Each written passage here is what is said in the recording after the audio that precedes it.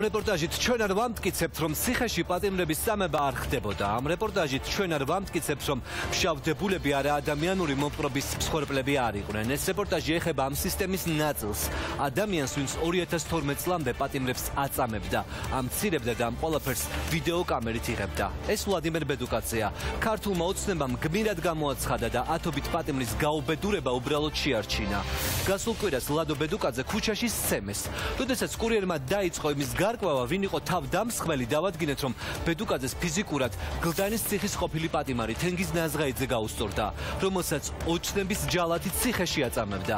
ქუჩის სამართალი აქტუალური მას შემდეგ გახდა, რაც ნაზღაიძემ სამართალი პროკურატურაში ვერ იპოვა.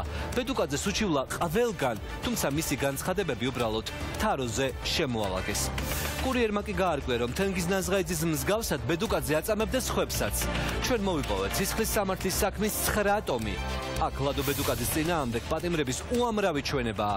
ყველა დეტალებში აღწერს წამების რა ფორმებს იყენებდა ბედუკაძე მათ წინააღმდეგ. რა დგინდება ამ ჩვენებებით? დგინდება, რომ ციხეში ვლადიმერ ბედუკაძე წამების სხვადასხვა საშუალებებს იყენებდა, თუმცა მისი ძირითადი ხელწერა ცემა და სექსუალური ძალადობის მუხარა იყო. თავისივე ორგანიზებულ წამებას ბედუკაძე კი ვიდეოკამერით იღებდა და ამ მასალას თვეების განმავლობაში აგროვებდა.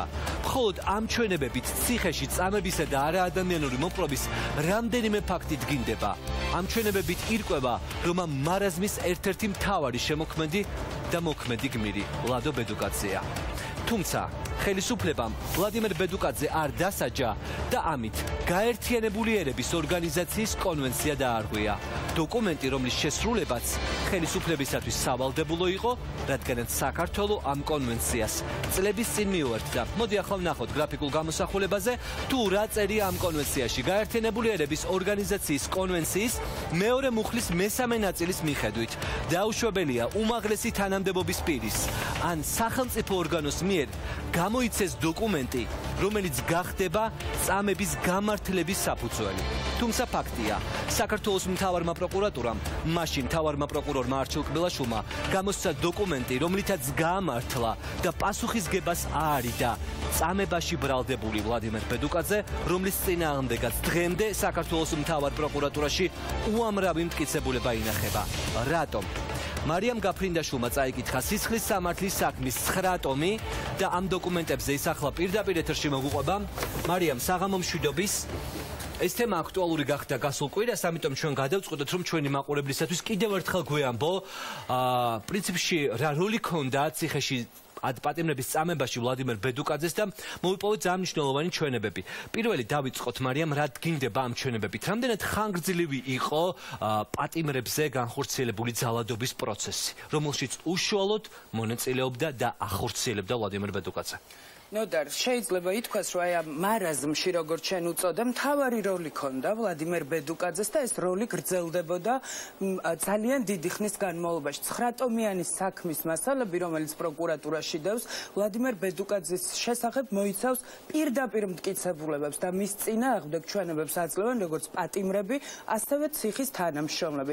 ანუ ბედუკაძე პირადად მონაწილეობდა ამ წამებაში, პირადად იყო ხშირ შემთხვევაში დამკვეთი ამ ყველა ეს ჩვენებებში წერია, თუმცა მას სავარაუდოდ ნებისმიერ დროს შეეძლო, რომ ეთქვა და მიეწოდებინა საზოგადოებისთვის ან გამოძიებისთვის ინფორმაცია ამ ყველაფერზე, თუმცა ეს არ გააკეთა. კარგი, მარიამ, ჩავთვალოთ მაშინ, რომ მაშინდელი ხელისუფლება ახორციელებდა პატიმრებზე ძალადობას და ეს იყო ხელისუფლების მოქმედების გეგმა. ანუ ყოველ შემთხვევაში ხელისუფლება იდგა ამ ყველაფრის უკან და ლადო ბედუკაძეს არ მიაჩნდა, რომ არ ქონდა აზრი მიემართა სამართალდამცველი უწყებებისათვის. თუმცა მას შეეძლო, რომ გაეკეთებინა პირობითად საჯარო განცხადება ამის შესახებ. მაშინ პოლიტიკური რეალობა სრულიად განსხვავებული იყო, ძალიან მძლავრი ოპოზიცია იყო ქვეყანაში და ამას მოყვებოდა ის პროცესები, რაც მოყვა არჩევნების წინ. თუმცა ბედუკაძე თვეების განმავლობაში აგროვებდა ვიდეო მასალას, რაც ამ ჩვენებებით ირკვევა, პატიმრების წამების ბრძანებას გასცემდა უშუალოდ, ამ ვიდეო მასალას აგროვებდა და მხოლოდ მაშინ გაასაჯაროვა, როდესაც მისი პოლიტიკური შედეგს ელოდებოდა. თუმცა ბედუკაძეს რომ ეს გაეკეთებინა ბევრად უფრო ადრე, როდესაც ის თავად მონაწილეობდა ამ პროცესში, უამრავი მსჯავრდებული უამრავი პატიმარი გადარჩებოდა წამებას. მარიამ, რაც ყვებიან პატიმრები ამ ჩვენებებში? ბედუკაძე იყო მხოლოდ მონაწილე, ანუ ასრულებდა ბრძანებას თუ ბრძანებებს თავად ეცძლეოდა? მაყურებელი მოისმენს ამ სიუჟეტში, ეს ოფიციალური დოკუმენტებია და საქმის მასალებია. პატიმრები ამბობენ, პირადად ამბობენ, რომ აწამებდა მათ ბედუკაძე, დგამდა სექსუალური ძალადობის ინსცენირება ხდებოდა და ასევე პატიმრები ადასტურებენ, რომ ბედუკაძის მითითებით ხშირად მათ ციხის თანამშრომლები და ადმინისტრაციის წარმომადგენლები აწამებდნენ.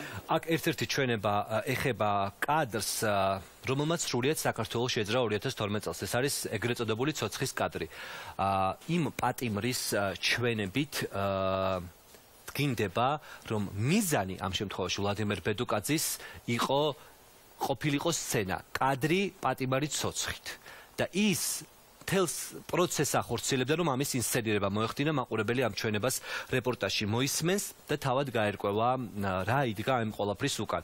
მე კიდევ ერთხელ მინდა უთხრა ჩვენს მაყურებელს, ჩვენ არ ვამტკიცებთ ამ რეპორტაჟით, რომ ციხეებში პატიმრების წამება არ ხდებოდა და არ ხდებოდა არაადამიანური მოპყრობა. უბრალოდ ჩვენ გიჩვენებთ ფაქტებს, რომ პატიმრების წამებას და არაადამიანურ მოპყრობას ახორციელებდა და უშუალო ჩართული პირი იყო ქართული ოცნების მიერ გმირად გამოცხადებული ვლადიმერ ბედუკაძეც.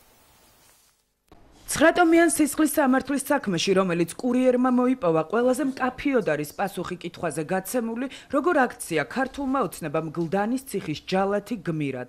გმირი ვლადიმერ ბედუკაძეა მერვე საპყრობილის ოპერატიული მორიგე ინსპექტორი. პროკურატურაში ათობით მოწმის ჩვენება დევს, რომელიც ადასტურებს, რომ ბედუკაძე პატიმრებს ყველაზე სასტიკი მეთოდებით აწამებდა და შემდეგ ამ ყველაფერს თავად ვიდეოკამერით იღებდა. 2012 წლის 18 სექტემბერს ბედუკაძის მიერ გადაღებულმა სატელევიზიო ეთერში გასულმა კადრებმა მთელი საქართველოს შეძრა. პატიმრების მიმართ არაადამიანური მოპყრობის ამსახველ ქმედებებში თავად ბედუკაძე რომ მონაწილეობდა, ამას მის მიერ გადაღებული მასალა ადასტურებდა. კადრებში თავადაც ჩანდა და მისი ხმაც ისმოდა. შეაგინე ბიჭო. შეაგინე დოკუმენტი. და პრეზერვატივი. სასტიკ დანაშაულზე გამოძიება 2012 წლის 25 სექტემბერს ნაციონალური მოძრაობის ხელისუფლებაში ყოფნის დროს დაიწყო, თუმცა არჩევნებში ქართული ოცნების გამარჯვების შემდეგ ძიება გაგრძელდა.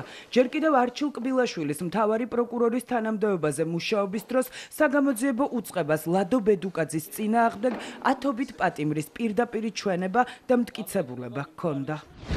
კურიერის მიერ მოპოვებული საიდუმლო საქმის მასალებით დასტურდება, რომ გლდანის ციხის პატიმრები გამოძიებისთვის მიცემულ ჩვენებაში ადასტურებდნენ, რომ მათ მიმართ წამებასა და არაადამიანურ მოპყრობას უშუალოდ ბედუკაძე ახორციელებდა. პატიმრების ჩვენებებში წერია, რომ გმირად გამოცხადებული ციხის ჯალათი სექსუალური ძალადობის ინსცენირებას ახდენ და თითქოს პატიმრებს აუპატიურებდნენ. ამ კადრებს კი კამერით იღებდა და ინახავდა. ლადო ბედუკაძემ მომთხოვა გამეხადა ტანზე და შემდეგ იატაკზე დამდგარიყავი 4-ით და ესეთ მდგომარეობაში მევლო ოთახში, რაც მე მართლაც შევასრულე. ამგვარად დავდიოდი და ახლოებით 5-10 წუთი. ბედუკაძე ჩემს სიარულს, ანუ ხოხვას იღებდა ვიდეოკამერით და იცინოდა. შემდეგ მითხრეს ჩამეცვა ტანსაცმელი. ბედუკაძემ კი გადადო ვიდეოკამერა და აიღო შავი ფერის რეზინის ხელკეტი, რომელსაც თავზე წამოაცვა თეთრი ფერის რეზინის ხელთათმანი და მითხრა ისევ ჩამეხადა ტრუსი და გადახრილიყავი. აღნიშნულის განხორციელება მე არ მოვინდომე, რის გამოც სამივე პიროვნებამ ყურის ძირებში დამიწყეს მუშტებიცემა. ბოლოს მათი მოთხოვნა შევასრულე. წამების ცემის და არაადამიანური მოპყრობის ორგანიზატორი იყო ლადო ბედუკაძე. სწორედ ის გამოირჩეოდა განსაკუთრებული სისასტიკით და იგი იგონებდა სხვადასხვაგვარ დამამცირებელ გარემოებებს. ჩვენებებით დგინდება, რომ ბედუკაძე პატიმრებზე ძალადობდა თავადაც და ბრძანებას აძლევდა სხვებსაც. ოლეგი ფაცაციამ დამიწყო ცემა, ეგრეთ წოდებული დუპინგით. ამ ყველაფერს ლადო ბედუკაძე იღებდა ვიდეოკამერითანაც იძლეოდა მითითებებს. ამის შემდეგ ამაყენეს ფეხზე და მარცხენა მხარი შემიკრეს ქამრით და მიმაბეს კამერის გისოსზე და დამიწყეს ცემა. შემდეგ თავზე დამაფარეს რაღაც ჩაფხუტი, რომელსაც წინა მხარე ჰქონდა ცარიელი და დამიწყეს დაცინვა და კვლავ ცემა. ამ დროს რომელიღაცა მათგანმა მოიტანა ოთახის, ანუ ჩალის ცოცხი და მეუბნებოდნენ, რომ ამ ცოცხს გამიკეთებდნენ უკანალში და შემდეგ ეგრეთ წოდებულ ზონაზე გამიბაზრებდნენ. მათ მართლაც ჩამხადეს სპორტული შარვალი, რომელიც იმ დროს მეცვა და ცოცხი უკანალთან ისე მომადეს, რომ საცვალი არ ჩაუწევიათ. შემდეგ ვლადიმერ ბედუკაძე მიყვიროდა ქურდი ხარო, რაზეც მე ვყვიროდი, რომ ვიყავი ქურდი. ეს ყველაფერი ვლადიმერ ბედუკაძემ გადაიღო ვიდეოკამერით. ეს იმ პატიმრის ჩვენებაა, რომლის კადრებმა სრულიად საქართველოს შეძრა. ჩვენებაში პატიმრის ვინაობა მითითებულია და ამ მონაცემებზე. ეს იმ პატიმრის ჩვენებაა, რომლის კადრებმა სრულიად საქართველოს შეძრა. ჩვენებაში პატიმრის ვინაობა მითითებულია და ამ მონაცემებზე დაყრდნობით ჩვენ მსჯავრდებულის ოჯახის წევრებს მივაგენით. დღეს ისინი ყვებიან, როგორ ახდენდა ბედუკაძეს სექსუალური ძალადობის ინსცენირებას და შემდეგ ეს ყველაფერი პოლიტიკური მიზნებისთვის როგორ გამოიყენა. პატიმრის ოჯახის წევრებს აინტერესებთ, რატომ არ დასაჯეს ადამიანი, რომელიც მათი ოჯახის წევრს სხვებთან ერთად აწამებდა. შეაფარა თავი იმას. პარტია შეაფარა, კაცოთა. მიუმართა მივანიშვილს თვითონ. ჩემი ძმა რო აწამეს, მაგალითად, მაგაზე პასუხს ვინ გამცემს? რატო აწამა? ვინ არის? ბედუკაძე კი არა, ვინც გინდა იყოს. რა მნიშვნელობა? ყარსებითი მნიშვნელობაა. ბედუკაძე უნდა მოკვდეს, კაცო, როსცემეს და რო გალახეს, კი არა, კაცო. მე ვითხოვ, ეგ უნდა დაისაჯოს. აი უზო აღარ არსებობს ეგ უნდა საერთოდ განგაქრეს საერთოდ რავი საქართველოს წავიდეს უნდა მოკვდეს ანა წავიდეს ეგ პარტია ტყუილად შეეფარება გამლახეს რატო გაგლახეს იმიტომ რატო სხვა არ გალახეს ხალხს აწამებდი ჩაგრიდი აუბედურებდი და თვითონაც ბევრჯერ განაცხადა ივანიშვილმა რომ ქართველები ვართო ქართული გინება არ მოგწონს და ჩემი ძმა რო აწამები პასუხი უნდა აუს გლდანის საპყრობილის ერთ-ერთი პატიმარი, რომლის ვინაობასაც ჩვენ არ ვასახელებთ, გამოძიებისთვის მიცემულ ჩვენებაში დეტალურად ყვება, როგორც თხოვდა ლადო ბედუკაძე თანამშრომლობას ციხის ადმინისტრაციასთან. წინააღმდეგ შემთხვევაში კი პატიმრის მტკიცებით მორიგე ინსპექტორი მას გაუპატიურებით ემუქრებოდა. ლადოსთან შემოვიდა ციხის რეჟიმის განყოფილების უფროსი ოლეგ ფაცაცია, რომელმაც ლადო ბედუკაძეს კითხა თუ რატომ ვიყავი ხელბორკილებით დაბმული. ბედუკაძე მოვიდა ჩემთან მომთხოვა ზურგით დაუნდგარიყავი რკინის ცხაურთან და ორივე ხელი გამომეყო გარეთ. ხელებზე დამადო ხელბორკილები ისე რომ მიბმული ყოფილიყავი რკინის ცხაურზე. ოლეგი წასვლიდან დაახლოებით 5-10 წუთში დაბრუნდა, რომელმაც ლადოს უთხრა მოეტანა ვიდეო კამერა, რაც ლადომ შეასრულა. მომხსნეს ხელბორკილი და გამომიყვანეს ფუქსების ოთახიდან, დამაყენეს კედელთან და მომთხოვეს გამეხადა ტანსაცმელი, რაც მე შევასრულე და დარჩი ტრუსების ამარა. დამიწყეს კითხვების დასმა, ლადო ბედუკაძეს ეკავა ხელში კამერა, შემდეგ დადო მაგიდაზე. შემდეგ ყოველგვარი მიზეზის გარეშე ოლეგი მომაყენა თავდაპირველად სიტყვიერი და ფიზიკური შეურაცხყოფა. ცემის შემდეგ დავკარგე გონება. როდესაც გონზე მოვედი, შემაგდეს კვლავ ფუქსების ოთახში და ხელებით მიმაბეს რკინის ცხაურზე.